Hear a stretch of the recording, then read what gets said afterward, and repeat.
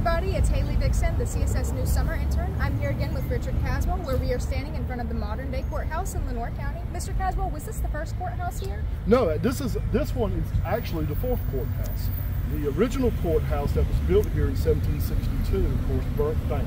Interesting. What kind of activities would people have done here? Well, at the courthouse, we would have filed your land deeds, Superior Court, County Court. All of that would have been taking place here, just like today. Interesting. Well, thank you so much for your time, and we look forward to speaking with you in the next interview.